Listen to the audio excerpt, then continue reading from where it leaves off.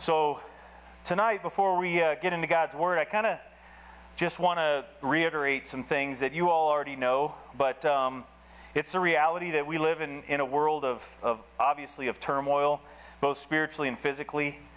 Especially lately in the news, all we're hearing is about, moral corruption amongst who people would consider to be leaders or who should be leaders in our society, in our communities, in our country. We're hearing of incomprehensible violence that's going on around our world. Obviously we had what happened in Las Vegas, where 58 people lost their lives. We had that tragic incident in Sutherland, Texas, where 26 people lost their lives. Over 250 people were killed in Egypt over the last weekend in a terrorist attack. So we have a lot that we have to face in this world, and sometimes we get discouraged, right? And sometimes we forget to look to the Lord and remember that He is sovereign and He's in charge. And, we see all those things, but then what about the other things that we deal with on a day-to-day basis?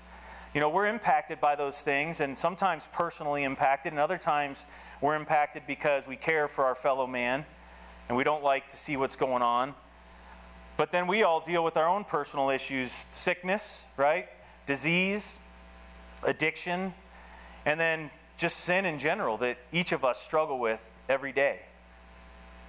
Those things are battles that we have to fight spiritually, and we're going to talk tonight about a lot of different things. But the reason I'm up here speaking tonight, and we're going to talk in 1 Samuel 17, is because the Lord put this topic on my heart after the Sutherland, Texas shooting. We had already had a meeting. I don't know if you all know or not, but we have an awesome group of servants in a ministry here at this church, which is safety team ministry. And what those folks do is they basically, the Lord's put it on their heart to be servants and protectors of God's people. And they choose to stand in the gap between anything that would want to bring harm to you all physically and the enemy. And so we had already talked about we were going to have a meeting, and it was going to be on a Sunday afternoon, and it was scheduled for the Sunday following when the Sutherland, Texas massacre occurred. And when I was thinking about things that week and what I wanted to share with the safety team, the Lord put this passage of Scripture on my heart in a different way than what I'm going to share it tonight. But that's really where this came about. And as I spoke to those men and we talked about the things that are going on and what our responsibilities are here to God's people, it just struck me that, maybe sometimes I don't share it enough with God's people, with all of you, just how protected we are because of the God that we serve. And I think sometimes we forget that because we see those things that happen. And so as I prayed and sought the Lord about what He wanted me to teach when Pastor Raj asked me to teach last week, and this is where the Lord brought me. He said, I want you to share what you shared with the safety team, but there's going to be more to it than that. And so I said, okay, God, whatever you want, that's what I'm here for. That's what I'm going to do. And so here we are. And sometimes those enemies that we face in this world, sometimes those things that we hear, they look or they seem to be unbeatable, right? We get discouraged. We get afraid, right? Maybe sometimes we even get terrified. When you hear those stories, you may physically feel fear just thinking about what people had to endure, or perhaps things that you've had to endure in your own life. So today we're going to look at the story of David and Goliath. Obviously it's a familiar story, but I want to look at some key aspects to this battle that we as Christians, I think, really need to practice so that we, like David, can experience the victory. And this battle that we're going to talk about today, it's definitely spiritual, no doubt about it. Everything is at its core. We're going to talk more about that. But it's physical battle sometimes too. And so we're going to talk just a little bit about what God's Word has to say about that. So before we get into God's Word, let's pray, and then we'll see what the Lord has for us. Father God, You are an awesome God, and Lord, how great You are, and Lord, how thankful we are that we serve a God who's faithful, a God who is victorious, a God who gives us strength and wisdom and courage, peace and comfort. You provide all that we need, Lord, and you're a God that has promised that when we accept you, Jesus, into our lives, you will never leave us nor forsake us, and your Holy Spirit will dwell within us. So, Lord, we never have to stand alone, and we never have to deal with anything alone. And, Lord, we thank you for that. We thank you for who you are. And tonight, God, we want to hear what you have for us. Lord, each one of us are here for a reason. You brought us here tonight for a reason. And, God, we just pray that your Holy Spirit would minister to our hearts. Lord, I pray that your Holy Spirit would speak through me, God. I don't want this to be about me or my opinions, Lord, because those don't matter. God, I want it to be about the truth of your word and just how great you are. And so, Lord, we look forward to what you're going to do tonight. We ask these things in Jesus' name. Amen. So I just want to quickly summarize kind of where we're at. We're gonna start in verse 31, but I kind of want to summarize through the first 30 verses quickly, hit just a couple key aspects, and then we'll get into the meat of the study. But first of all, where we are is we are about to witness a battle between the Philistines and the Israelites. And this battle is occurring in a place called the Valley of Elah. And this valley, doing some research, because I had no idea where it fell geographically, I looked up some pictures of the valley. Pretty beautiful place, actually not too much different than some of the areas that we have here in our own county. And what the Bible tells us is that the Philistine army was on one hilltop and the Israelite army was on another hilltop with the valley in between. A beautiful green area. And the Philistines were there to fight with Israel, and there had been an ongoing battle for many, many years that the Israelites had been warring with the Philistine army. And as this battle was brewing and it was about to occur and the armies were assembling, a Philistine soldier, a champion the Bible calls him, steps forward. He's a giant of a man. The Bible tells us that he potentially about 6 cubits and more. He potentially could have been up to 9 feet tall. Huge person. You think about Paul Clemens, right? He's about 6'5", 6'6", right? Imagine adding a couple feet to Paul Clemens and 200 pounds of armor and weaponry. And he's standing there, and he is the representative of the Philistine army. He's the one that they sent to call out Israel. And then Goliath, he issues a challenge to God's people. He steps forward and he issues a challenge to any Israelite soldier who wants to fight him one-on-one. And he says, if you come and you fight me and you're victorious, then we the Philistines will surrender to Israel. And if I kill you, then you, the Israelites, will surrender to Philistine. And this wasn't too uncommon of a practice then, because it would save, obviously, countless resources and lives if you had your 2 warriors battle on behalf of the army themselves. And so that's what Goliath was calling out. But the problem comes with Saul, the Israelite leader. The Bible tells us in verse 11 here in 1 Samuel 17, it says that Saul and the entire Israelite army lost their courage and were terrified.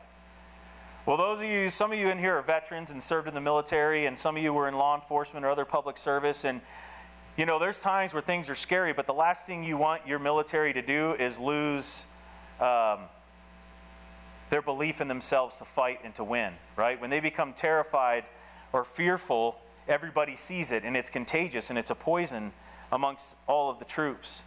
And not only was it the army that lost the courage, but their leader. They saw the fear in Saul. They saw that he was terrified. They saw that he wasn't willing to step up and fight Goliath, nor was anybody else in the Israelite army. But I think what's important to remember here is that this is Israel, right? This is the army who God had given victory to over and over again against unbelievable odds, right, throughout history. And yet in this particular situation, much like we do, they focused only on the size of the earthly enemy, and they forgot about the size of their infinite God.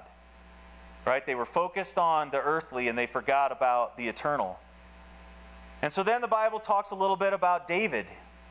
Introduces us in this particular scene to David, and he at the time as a youth, maybe 16 to 18 years old, maybe at the most, He was not of military age, hence he was not at the battle line. So we know he was less than 20 years old, because that was generally 19 to 20 was military age in that time. So David was the youngest of Jesse's sons, and Jesse's sons, his older sons, were there on the battle line. They were fighting with Israel. Jesse was old at this time, so he was not.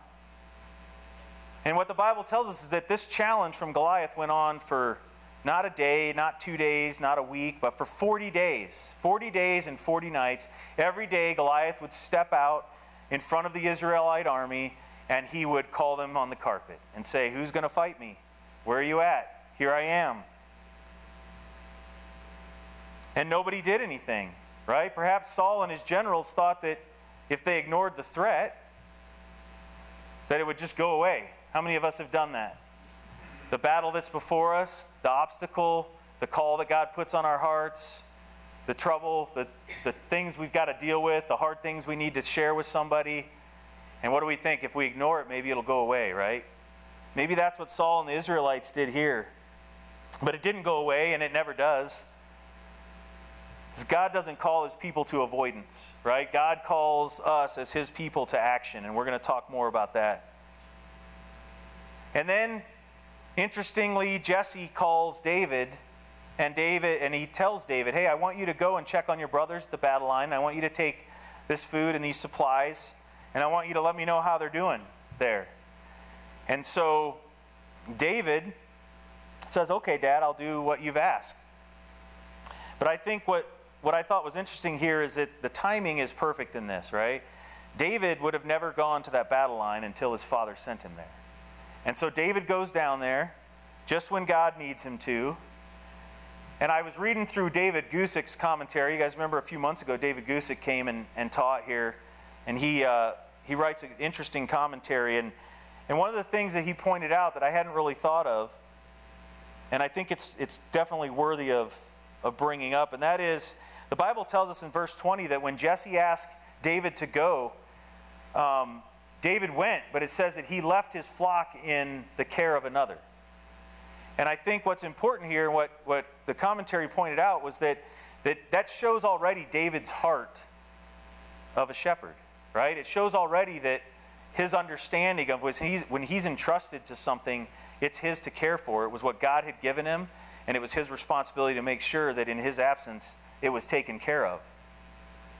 And I think that's something all of us can learn as well, because oftentimes God's given us a responsibility, and sometimes when we're not around, we don't make sure somebody else takes care of it for us, do we? We assume that'll happen, but we don't make sure, right? We kind of, hey, and this is me I'm talking to, it's kind of nice to be able to walk away and take a little break for a while, right? Maybe that's what David was thinking, but nonetheless, he knew that flock and those sheep were his responsibility, and he left somebody to care for them. And then as David gets to the battle line and he's speaking with his brothers, he witnesses what's been going on for 40 days now. He sees Goliath come out. He hears what Goliath has to say. He sees the fear in the Israelite army. And then I'm sure to his dismay, he hears of a bribe that King Saul basically put out there, right? Because money talks. It talks these days. It talked back then, right? And what did Saul say? Saul said, "Hey, if somebody wants to go fight Goliath, I'll give you my daughter as a princess. I'll give you a bounty, right? I'll give you some money. And guess what? I'll defer your taxes for a little while." How does that sound?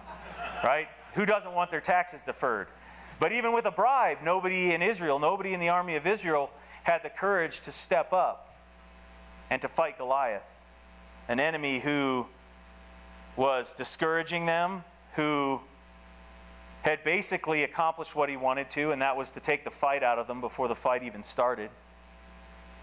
And more importantly, what David saw was the disrespect for Israel, and more important, for God himself.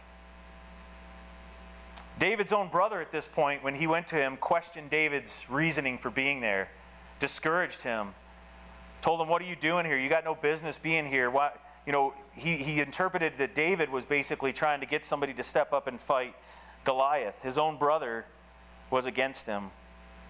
And David wasn't focused on the danger, but what he was focused on was his people and honoring God. Those were his two most important reasons for being there. And Saul heard that David was inquiring about what's going on. Why isn't somebody dealing with this? What is this offer that's being made? And so Saul summoned David to him. And so that's where we're going to start reading in God's word here. So if you will, just read with me verses 31 and 32. It says, "And what David said was overheard and reported to Saul, so he had David brought to him. And David said to Saul, 'Don't let anyone be discouraged by him. Your servant will go and fight this Philistine.'" No hesitation. No beating around the bush. No, hey, are you sure there's not somebody that's going to step up and do this? Not, hey, am I going to get this reward if I do this? No, he said, you know what? Don't let anybody be discouraged by him, because I'm going to go take care of this problem for you. David stepped up and he did it at risk to himself. He did it to defend Israel, but more importantly, he did it to honor God, and he didn't ask somebody else to fight his battle. David volunteered to fight Goliath, and this was his service to God and to Israel. David did what no soldier in the entire Israelite army was willing to do. David had a heart of service, and he had a heart of sacrifice toward God and his people. He didn't put himself first, he put the Lord first. I think there's no doubt that sometimes God calls other people to help us in our battles. No doubt about it. That's why we have our brothers and sisters in Christ. That's why we have our pastors and our leaders and people that we can go to for counsel and for prayer. But I think sometimes too often we like to put that responsibility on somebody else, even when God's calling us to deal with it. I think I'm guilty of it. Going to Pastor Tim or to Pastor Raj or to other people and pointing out something that needs to be taken care of here at the church that I see, instead of going and doing it myself. But I'm called as a servant of the Lord, right? Whether I was a leader in this church or not, I'm called as a servant of the Lord, and I'm part of his family, and I'm part of his church. Sometimes at work, we want to put that on other people too, when we know it's our responsibility, and even in our home. And then when we look at situations like have happened recently, like what happened in that church, maybe we put the responsibility on somebody else, right? How much finger pointing do we see going on in our society? We always want to put the blame or find fault or whatever in somebody else, and sometimes there's just no explanation, right? But we do have to remember that when God calls others to stand with us, to fight for us, to fight with us, we need to welcome them in and not push them away. Look at verse 33. It says, "But Saul replied, 'You can't go fight this Philistine. You're just a youth, and he has been a warrior since he was young.'" So here's the one guy in 40 days that's willing to step up and do what Saul and none of his army are willing to do, and he's going to question him about it. You can't go fight this guy. Look at you. You're young. Look at him. He's a giant. He's got warrior prowess. He's got experience, right? He didn't trust that David could do this because he was looking at David. He wasn't looking at God. This is the second word of discouragement that David had been given. The first was by his brother, and the second now by his king. And this type of discouragement is common in our lives today, right? How many times do people discourage you in what you set out to do, or maybe you get excited to tell them about what God's done in your life, and maybe they throw out one of the, "Oh, that's just a coincidence," or, you know what, maybe you want to step up to serve in some capacity, or you want to go on a mission trip, or you want to go evangelize, and people tell you, "Well, you've been a Christian for 2 weeks, 2 days, 24 hours, 30 years. But what do you know about that? You're not trained to do that. You don't have experience in that." Right? Or you want to step up and you want to do the right thing and say the right thing and address something that's not proper in your workplace. People tell you, "Don't rock the boat. Don't do that. All that's going to do is cause you problems." Right? We're going to face that discouragement. Or maybe You're told, listen, if something like that comes to you, if something like that comes to this church, what are you going to do? You can't protect yourself. Right? People love to discourage other people. But God is not a God of discouragement. He's a God of encouragement. Think about it. How many people in response to the recent tragedies that have occurred, and I heard it in both the Las Vegas shooting and in the Sutherland Springs shooting, but how many people did you hear say, well, prayer's not enough, right? When Christians are saying we need to pray for our country, we need to pray for these victims, we need to pray for our first responders, we need to pray for the leadership in this country to make wise decisions if and how they can deal with these things. And people say prayer's not enough. Are you kidding me? Prayer is all we need. And then God will show us what we need to do, and then it's the action. But it starts with us seeking the Lord in what His will is. Right? Because it's obvious man can't get it right. That's what we should be saying. It's obvious the government's not enough. It's obvious the laws aren't enough. It's obvious that the mental health treatment we currently have is not enough. It's obviously that the family life and the family raising wasn't enough. That's obvious. To us as Christians, prayer is the answer. And we can't be discouraged when people put aside the power of God, of His Word, and of prayer. We'll face this discouragement, but if God calls you to a situation, to a trial, to a battle, He's going to give you what you need to get through it. He's going to give you what you need to be victorious. Our God is a God of victory. He's not a God of survival. Right? We don't just survive a situation. Right? In a physical sense, I could survive a confrontation as a law enforcement officer and be paralyzed for the rest of my life. Okay? That would be survival. Or I can be victorious and I can maybe get injured, but I go home to my family and I live the life that God has for me. But my point being is that our God is a God of victory. Right? He's not a God of survival. We can't say, well, we can survive with the Lord. No, we're going to win with the Lord. That's what we're going to do. We must also guard against questioning and doubting like Saul did. Right? Because how often have we been the person saying what Saul said to David? Right? Maybe it wasn't even intentional. Sometimes our loved ones are the ones that cut the deepest, not because they mean to. Right? Not because they intend to. But sometimes their discouragement cuts the deepest, and we need to be careful that we're not that person. The people that God has placed in our lives to fight that battle or to assist us in it, as we talked about a minute ago, we've got to make sure that we support them and we encourage them and we thank them for their willingness to stand with us. And sometimes those are our church leaders or even our government leaders, whether you agree with what side of the aisle they sit on or not, it doesn't matter. Sometimes, and we've seen throughout history, not sometimes, all the time, the people that are in authority are because God put them there for a reason. Good, bad, or indifferent, God put them there for a reason. And if God put them there, then we need to respect the fact that they're there, and we need to be encouragers and not discouragers to those people. We don't want to be what Saul was, and we can't allow the prowess or the experience of whatever that enemy is, whatever that trial is, whatever that battle is, we can't allow those things to deter us. When we're called to do the battle in honor of our God and for the protection of His people, then we go. And we do it. And we trust the Lord.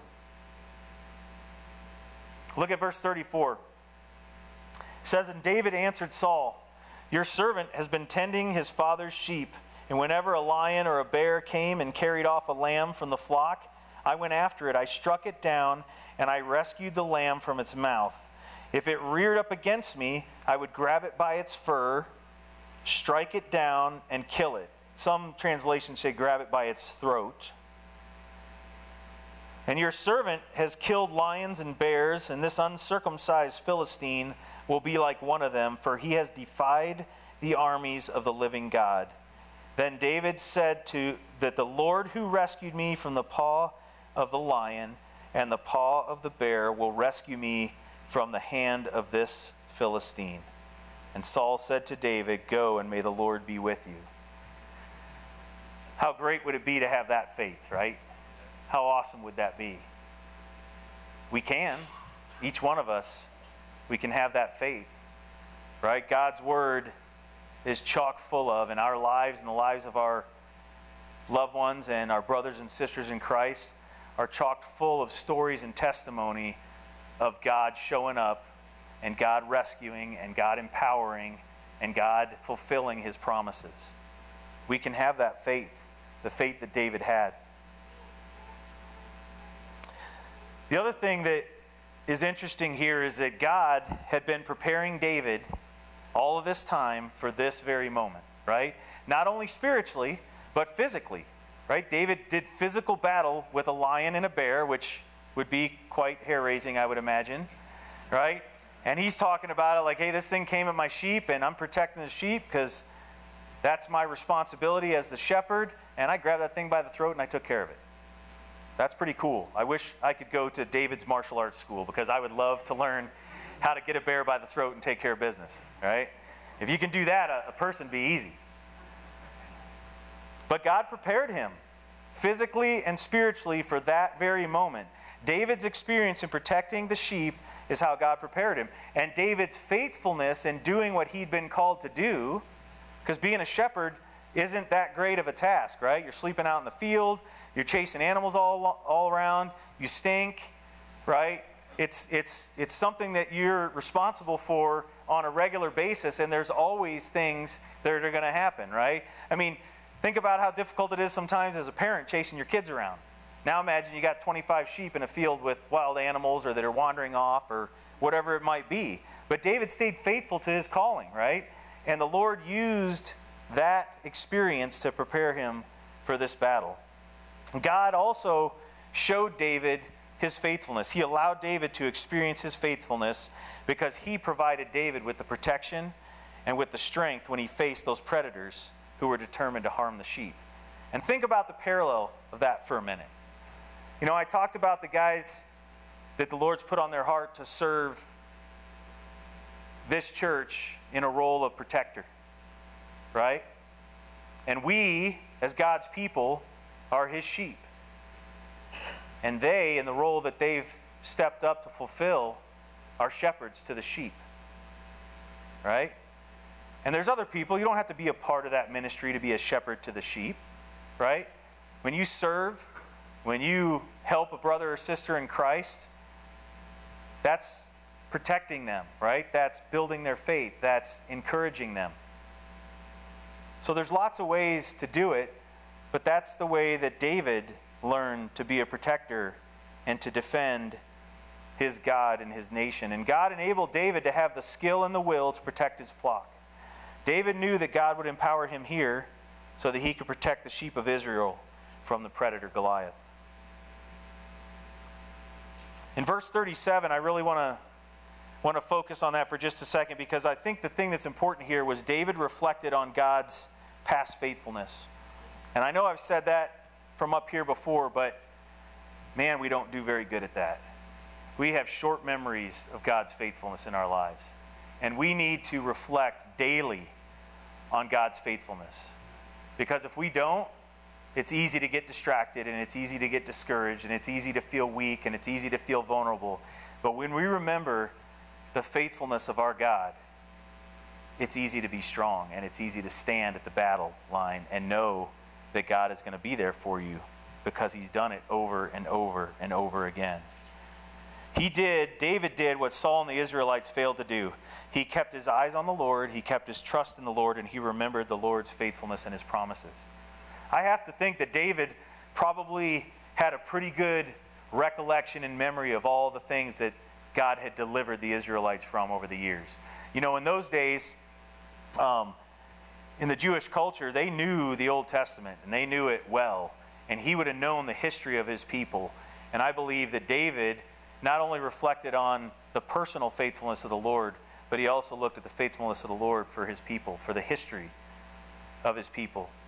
Just like we can with our family and our friends and the others who've come before us, maybe who've even already gone, and think about the faithfulness of the Lord in their lives. Right? I think about my grandfather, he passed away in 2016, but he fought in World War II. He survived cancer. He served the Lord for so many years in his life, and he was such an impact to me, right? And so that memory of God's faithfulness to my grandfather carries on to me and encourages me and strengthens me. And we all have those stories.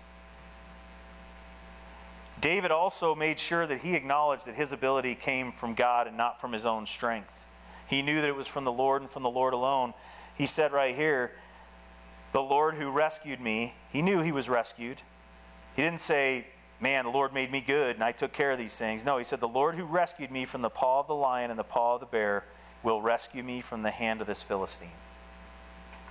David knew he needed rescuing when what he was about to do. He knew he couldn't do it in his own strength. The experiences that God gives us and has allowed us to experience all are part of the preparation for things to come. I don't know what that's going to be. You don't know what that's going to be. Right? But I can tell you, I've seen it very clearly in my life in many different situations. The things that the Lord has allowed me to experience later came into play to draw off that experience, to draw and to have the ability to minister to others because of what the Lord allowed me to go through and to experience. The things we experience today will teach us and prepare us for our future battles and the situations that we're called to deal with or help others in. We got to remember to reflect on God's faithfulness and to do it often. You know, I had the opportunity a few years ago to do a study of kind of what the Bible teaches and about self-defense, and I studied a lot of the warriors in the Bible, and one of the things that I found, and I would encourage you to do the same, because like I said, there is always and most importantly a spiritual application to everything, even when there's physical involvement. It's spiritual at the core. And if you look at the great warriors in the Bible, both the great spiritual warriors and the great physical warriors, and some of them were both, but you'll see that without exception, every one of them that was successful brought glory to God, and they were successful only when they trusted in God and relied on His strength and not their own strength or ability. Without exception. That's what you'll find. And David, like all the others, and some of the ones that kind of came to mind when I was doing this study and reflecting on this, was Nehemiah and Joshua, of course, and Gideon and Moses and Abraham, right? I mean, what battle? I mean, I got to teach on Abraham and Isaac, and what a battle would that have been for a father to strap his son to a table and be ready to sacrifice him. You talk about a battle, spiritually and physically. Abraham was a warrior in that battle because he trusted God. He knew that God had a plan and that it was God calling him to do what he did, and he stepped out in faith. Each of them had reverence and fear in the sovereign power of God, not in the power of man. And I think that's where we fail way too often as Christians, is in our flesh, we focus our fear because of our inabilities. But God has no inabilities. And God has promised to give us all that we need. And He's promised to never leave us nor forsake us. So we don't have to rely on our abilities. We don't have to worry about our inabilities. We need to trust God in His ability. And some of the verses, I'm not going to bring them up on the screen. I want to keep things going, but just things maybe to look at that will encourage you. Psalms 118:6 and Psalm 56, verses 4 and 11, where it talks about if God's with us, what can man do to us? And Romans 8:31, of course, if God is for us, who can be against us? 2 Timothy 1:7, the verse of our fearless men's ministry, that God has not given us a spirit of fear, but one of power and of love and of a sound mind. And then, of course, Joshua 1:9, be strong and courageous, for the Lord your God is with you wherever you go. Our God is faithful. You'll never find anywhere in Scripture where He hasn't been. When things don't work out people's way, sometimes they say it was because God failed to be there for them. But God doesn't fail anything. Let's look at verses 38 and 39. It says, and then Saul had his own military clothes put on David, and he put a bronze helmet on David's head and had him put on armor. David strapped his sword on over the military clothes, and he tried to walk, but he was not used to them. I can't walk in these, David said to Saul. I'm not used to them, so David took them off. So think about that for a minute. Here's the king of Israel who's adorning David in his military armor and clothing. But David knew that those aren't the things that were going to save him, right? I think the Lord purposely made David uncomfortable in that, because that wasn't what David had been prepared for. That wasn't what David had trained with. Those weren't the tools and the resources that God had given David. Those were from man. Those were from an earthly king, not the King of Kings. David knew that the Lord was going to provide the victory, and so he knew he needed to trust God. And I thought it was interesting, in Psalms 20, verse 6, it says this. It says, "Now I know the Lord gives victory to his anointed. He will answer him from his holy heaven with mighty victories from his right hand." That's a man speaking from experience. And think about this too. I was thinking about it for a minute, but had David worn Saul's military clothing, and he stepped out to fight Goliath in the armor and clothing of the king with the king's sword, who do you think they would have believed, or who do you think they would have given the credit to for David's victory? It certainly wouldn't have been the Lord, right? It would have been, he was adorned in the king's armor. He fought with the king's sword. Because of the sword of Israel, because of the king's garments, he was victorious, right? They'd already took their eyes off the Lord. That's why they were fearful. That's why nobody wanted to step up and fight. So I think it's important to remember that sometimes we need to make sure that we adorn ourselves in what the Lord's provided, not what man's provided.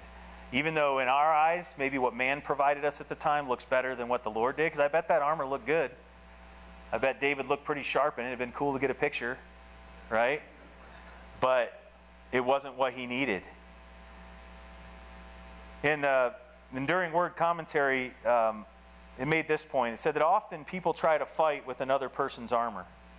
They see God had done something wonderful through someone else, and they try to copy it without really making it their own. Guilty, right? Because our relationship with the Lord is an individual relationship.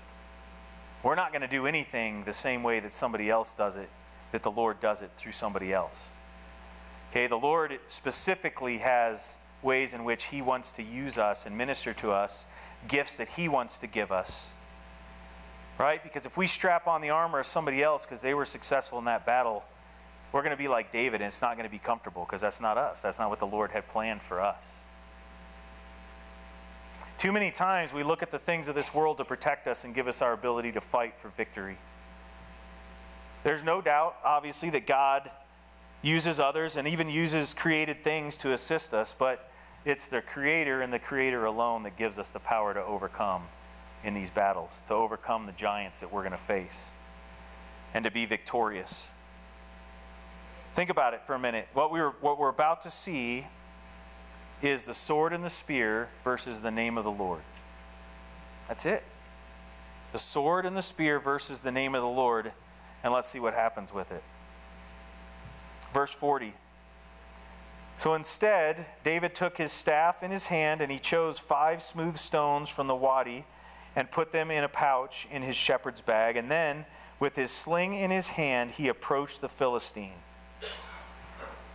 The Philistine came closer and closer to David, and with the shield bearer in front of him.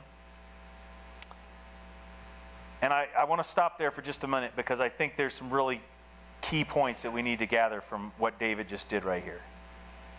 The first thing he did was he took the things that God had provided. He picked up the tools that God had given him, his staff and his slingshot. Those were the things that he was comfortable with, familiar with, that God had gifted him to use, right? And so he took those things. But then there's an important and a key thing to catch right here. It says, he approached the Philistine. So he picked up his tools and he approached the Philistine. Then Goliath approached him, right? He knew what he was called to do. He didn't hesitate. he was stepping up to the battle line to do what his master had called him to do.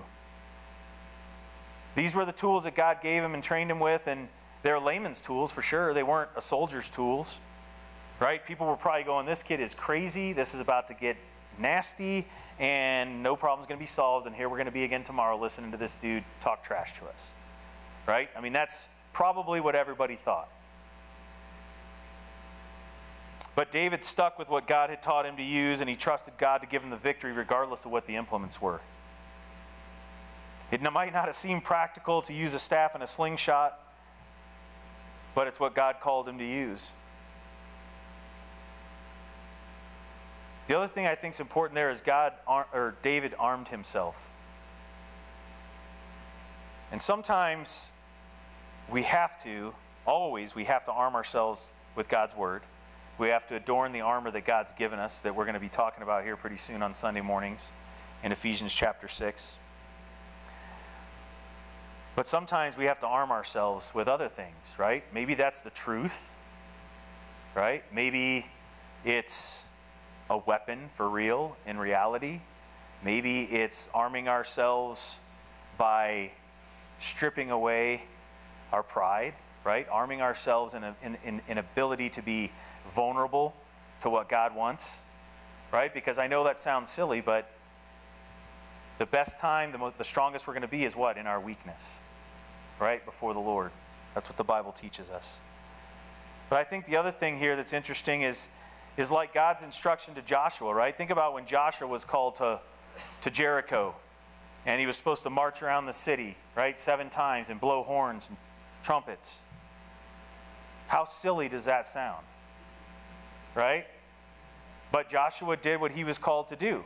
He stepped up with the implements that God instructed him to use, and he was victorious because God gave him the victory because he was faithful and he was obedient. I wrote down here, it's kind of a note to myself, but I wrote, the method doesn't matter when we're empowered by the Master. And I think that's important to remember sometimes because we try to arm ourselves with too much. I know there's times where I've had discussions with people that I love who don't know the Lord, and I've tried to arm myself with my knowledge, right, of what I've learned in church over the years, and I was going to, go and debate God and prove God to these people, and it wasn't empowered by the Master, right?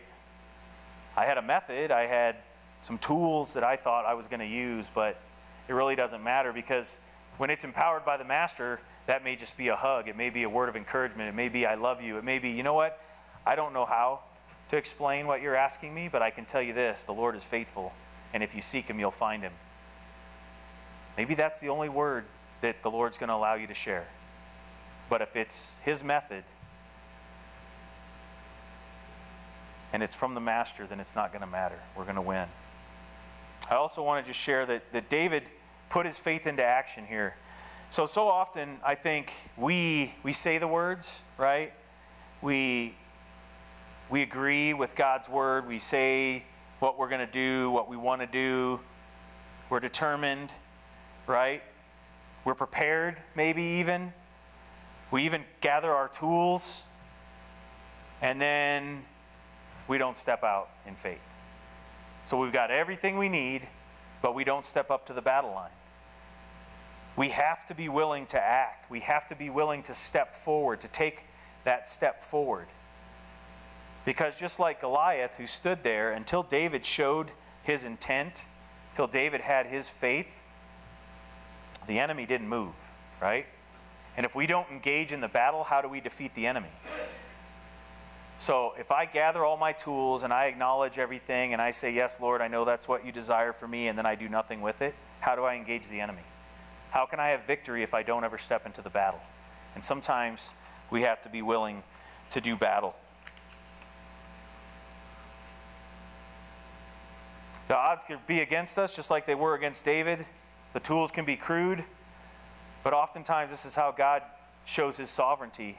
It's how God keeps our eyes on him and our trust in him and his word and his faithful promises. So we have to step up to the battle line. Verse 42 says, and when the Philistine looked and saw David, he despised him because he was just a youth, healthy and handsome. And he said to David, am I a dog that you come against me with sticks? Then he cursed David by his gods. Come here, the Philistine called to David, and I'll give your flesh to the birds of the sky and to the wild beasts. So something to note here, Goliath is completely self-reliant, right? His self-reliance, his pride, his sin, because of those things, he was offended by the battle that he had to fight, right? He was offended by his competition. He put all of his faith in himself. He only trusted in himself. And then, like people often do, he hurled insults and threats toward David to discourage David and to strip him of his confidence. Why? Because it worked already for the entire Israelite army. That's what he'd been doing for 40 days. But just like Goliath did to David, Satan and this world is going to attempt to belittle us and discourage us and to intimidate us from engaging in the battle that's set before us. Right? In a purely physical sense, this is what people do. This is what people predators who want to prey on others and hurt others, they intimidate them, they belittle them, right? They tell them they're not worthy, whether they're a predator within their own home or whether they're a mass killer who steps into a church with a rifle on a Sunday morning. They're self-reliant, they're prideful, they're arrogant. They obviously have no trust in the Lord, right? It says that Goliath cursed him by his gods. So we're going to see these things in our life. But like David, we must not allow the world, our enemy, to discourage us. We've got to continue to remember our great God and know that He alone will give us the victory. But I think the other thing that's important is we've got to make sure that we don't become like Goliath, right? Overconfident and prideful in our abilities. Because some of us, all of us have gifts. Some of you are gifted tremendously in different ways. And remember the Bible says that to those who are given much, much will be expected. But oftentimes when the Lord gifts us with those things, we start to become self-reliant and prideful and arrogant because we forget that it was the Lord that gave us those abilities. It was the Lord that gifted us with those skills. So we have to be careful that we don't become like Goliath, especially when we're facing our enemy. So look at 45 through 47. This is my favorite part. Of course, you guys could suspect that, but David said to the Philistine, you come against me with a dagger, a spear, and a sword, but I come against you in the name of the Lord of hosts, the God of Israel's armies. You have defied him.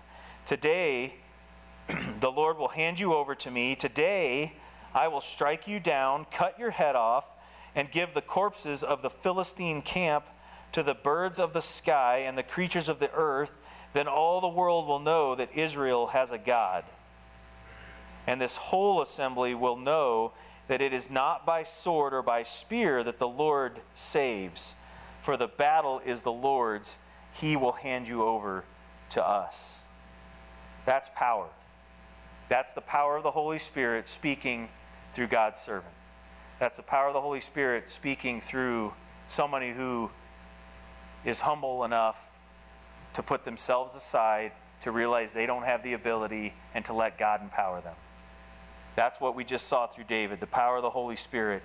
And not only was it powerful in what David said, but he gives so much credit to the Lord, right? He puts everything in the Lord's hand, and he declares the victory before the battle even began. That's the faith that God calls us to. We can declare the victory before the battle begins. We might not know what the victory looks like, right? If it's an illness, our brother, Jim Delosier, is dealing with some terrible things right now, right? He's back in the hospital. He doesn't know what the victory is going to look like, but I promise you, God will give him the victory if he trusts in the Lord and he maintains his faith and strength in the Lord, which is what he's doing. God's going to give him the victory. I don't know what it's going to look like, but I'm very confident in it because I know that God loves him. I know how much God loves him. that he gave his son for Jim and for me and for you, right? And a God who doesn't want to give us victory, who's already won the victory at the cross, he doesn't do that for us. We have the victory. We just have to trust him in it. We can declare the victory before the battle. Just don't get cocky. Just know that it's God that's going to give you the victory. It's not you. David makes it clear that the Lord's going to hand the Philistines over to him, and he was also very specific and graphic, obviously, in his proclamation. And I honestly believe that God gave David this insight into how the battle was going to progress and what he was going to do, because that very specifically showed God's hand in it. It was prophetic, right? What David said before the battle began was prophetic, and anybody who's ever experienced combat or who's seen it or studied it or watched maybe some of these documentaries, one thing that you'll know, and even in the business world, right? The best laid plans never go as planned, right? And so it's impossible to, no matter how good you are, no matter how good your army is or your warrior is, it is impossible to walk in and predict exactly what's going to happen in the battle and how it's going to go down and when it's going to go down and then finish it exactly the way that you had prophesied. That's all of the Lord. And I think the Lord gave that to David ahead of time to give him confidence, to build him up, to remind him, I'm here. Don't worry about it. You got this because I've got you.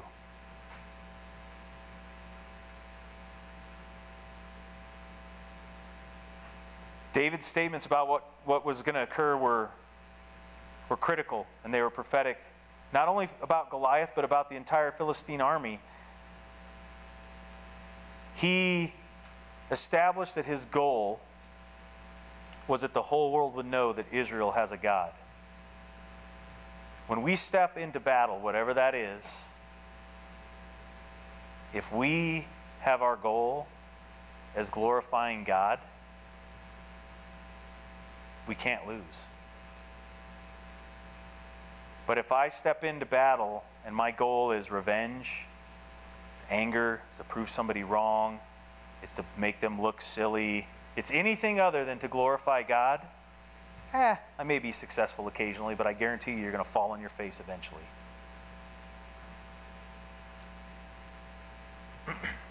Too often in our flesh we rely on our own strength, and I think the other problem, though, is that we pray for God to help us, and then we experience that victory or we get through that situation, and then we forget that it was by his power that we were successful. Right? I know I've done that. You know, I've been on a lot of different SWAT missions over the years, and there's been times where I've called upon the leaders of this church or other men that are my Christian brothers, and I've asked them, please pray for me and for my team in what we're about to go do or what we have to do, because I read about these warriors, and I know that the only way that we're going to be successful is if we put our trust in the Lord. And not everybody on my team may understand that, but I certainly do. And I covet the prayers of the men and the women who prayed over me and for my team. And I can tell you this, in 17 years, I'm still standing here, and I've never seen any of my guys get hurt. And thank God we've never lost any of them. And we've been in some bad situations, but I promise you it was God's hand in it. And if I had the time, I would share the stories so you could understand what I mean by it was God's hand in it. Things that there's no way to explain it. And yeah, as warriors, we want to be able to, a warrior longs for a worthy battle, right? Whether it's physical, soldiers, I mean, they don't train to be soldiers, so they never have to go to battle, right? They long for a worthy battle. They long to put their training into use. But I can tell you this, God has already done that for me. Even if I never actually have that physical battle, it's like Nehemiah, right? When he was called to build the wall for Jerusalem, right? And he told the people that they needed to arm themselves and defend their families. And he was facing criticism and threats daily, but his duty, what God had assigned him to do, was to build the wall. But God also told him, be prepared for battle. And I really believe, and one day when I get to heaven, I'm going to ask him, but I really believe that the battle never came to Nehemiah because he was faithful and did those things. He was prepared. He kept the people armed. He kept them ready. He kept his faith in God, and he kept his focus on what God had assigned him to do. And because of that, the battle never came. And that's a victory, right? The battle that we don't have to fight sometimes, That's the victory. Other times we're going to have to fight, and it's going to stink, and it isn't going to be pretty, but we're still going to get the victory because we serve an awesome God. Let's look at verse 48. It says, and then when the Philistine started forward to attack him, David ran quickly to the battle line to meet the Philistine. There's a lot in that one verse, but I think that term right there, David ran to the battle line to meet the Philistine, shows once again his faith and his confidence in the God that he served. He wasn't hesitant at all. He wasn't hesitant about what was about to happen. He wasn't hesitant about what could happen to him. He knew that the victory was secured, and he ran to the battle line. In fact, I even put it, he excitedly engaged in battle, right? Because who wants to run into battle if you're not confident you're going to win, right?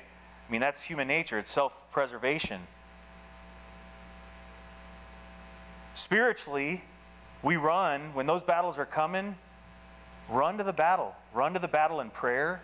Run to the battle with the counsel of your brothers and sisters and them praying for you. Run to the battle with God's word in your hand and his word in your heart. But don't be intimidated by the enemy, because that's exactly what the enemy wants. But when you pick up God's word and you have it in your heart and you're proclaiming God's name as you run to that battle that Satan set before you, you're going to have victory, because Satan cannot resist that. The Bible teaches us that the name of Jesus Christ, he's done, right? We already know the ending. When God calls us to a task, no matter how ominous or seemingly dangerous, and when I say dangerous, it may be physical, but what about our reputation? Right? How often have we chosen not to fight a battle or stepped up to do what was right because we were worried about our reputation?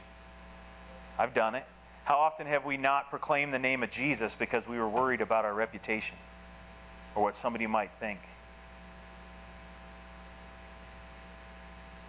We're to run to it. When you get that opportunity, when you see that battle that the Lord's called you to, it's coming one way or another. You can wait 40 days if you want. It's just going to make it last longer. Or you can get ready, you can praise God, and you can run to the battle line. And you can finish it and be victorious. Imagine what would have happened had David sheepishly approached Goliath. Just picture that.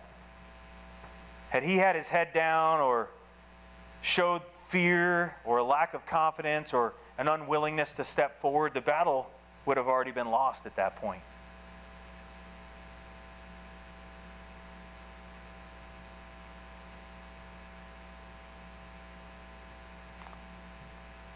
David Guzik, and he wrote this question, and I've heard this a lot, and I think it's important that we look at it. And it says, many Christians struggle at this very point.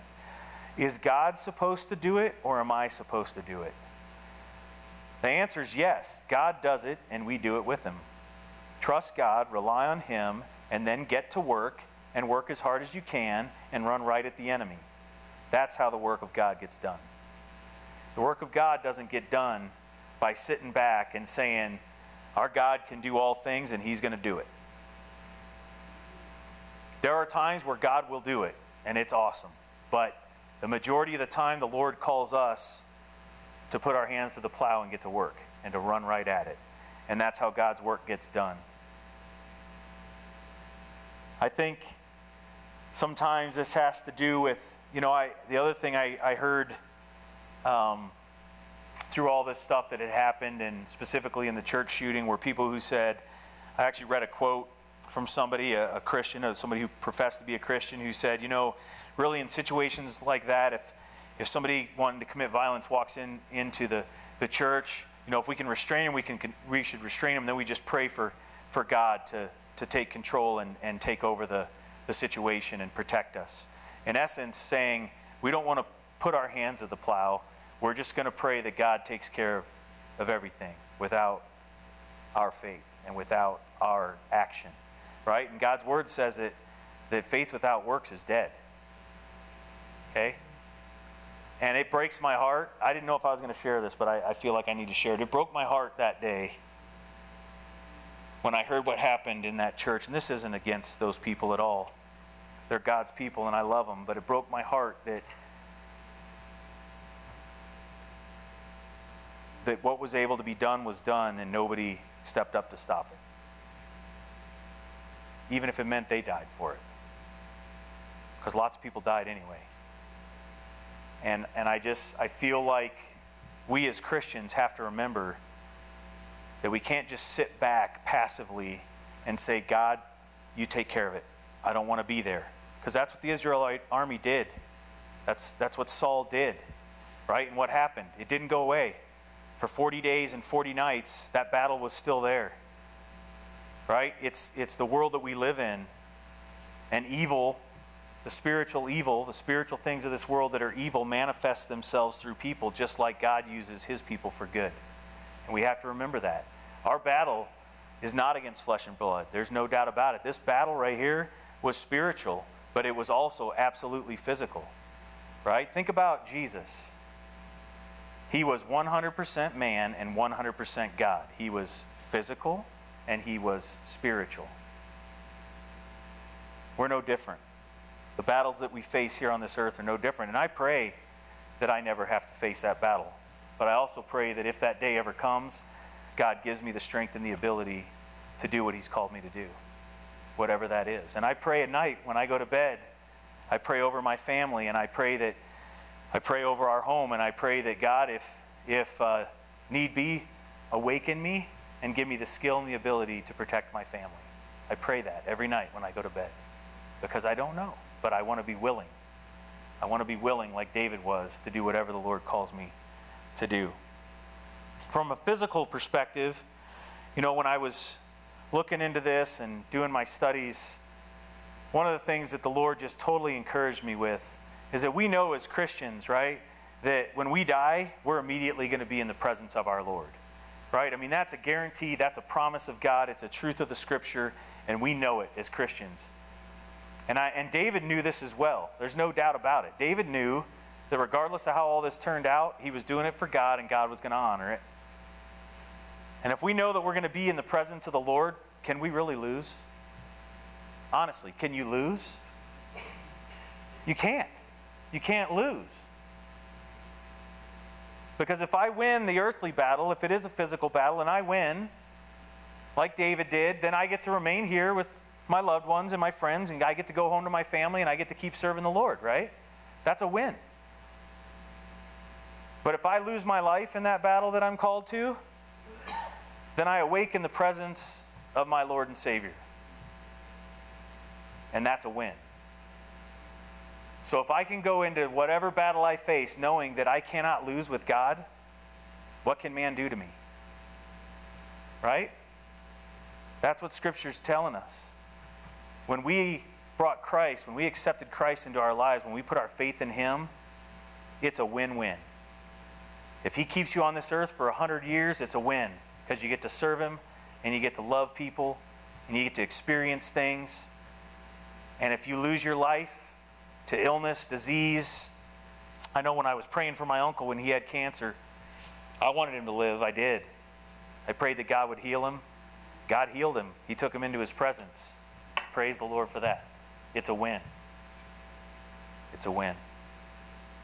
Let's close out here. 49 through 51. It says, David put his hand in the bag and took out a stone, and he slung it, and he hit the Philistine on his forehead, and the stone sank into the forehead, and he fell on his face to the ground. And David defeated the Philistine with a sling and a stone. And even though David had no sword, he struck down the Philistine and killed him. And David ran and stood over him, and he grabbed the Philistine's sword, and he pulled it from its sheath, and he used it to kill him, and he cut off his head. And when the Philistines saw that the hero was dead, they all ran. Tables turned, huh? David defeated Goliath and ensured victory for all of Israel, but David didn't stop when he thought it was good enough. He did what God had called him to do, right? Because you remember before the battle started and he said he was going to cut his head off, right? That's what God had called him to do. And so he didn't stop where he thought it was enough. He stopped where God told him to go. Okay? He fulfilled what God called him to do.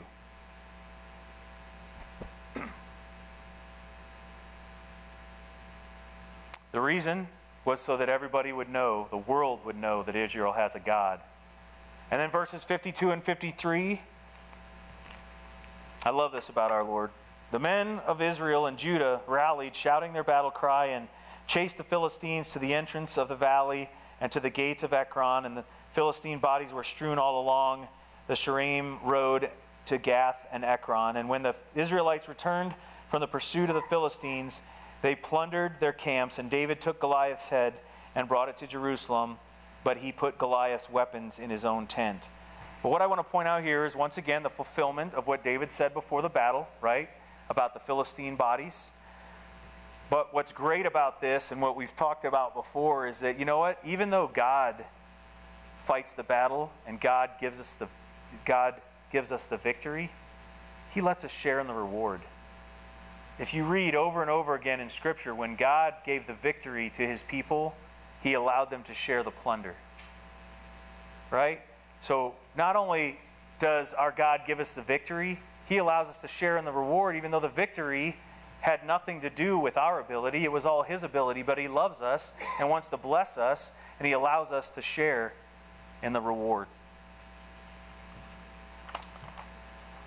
So tonight, as we close, I want you to remember, I don't have time to go through it, so I'm just going to have John put some stuff up on the screen right here. It's kind of it's a picture in advance of Jesus' victory. This story of David and Goliath is a picture in advance of Jesus' victory on the cross. And I thought that these contrasts and comparisons of the two were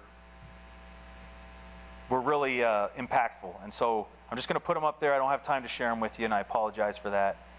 But I just want to encourage you all as we close now, and just to remember what God's done for you.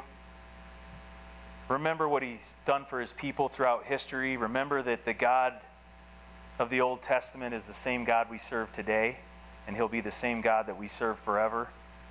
And remember that you might be the David that God uses to fight the battle. Be willing. Be willing, because if you trust him and you put your faith in him, it's a win-win. All right, so let's pray.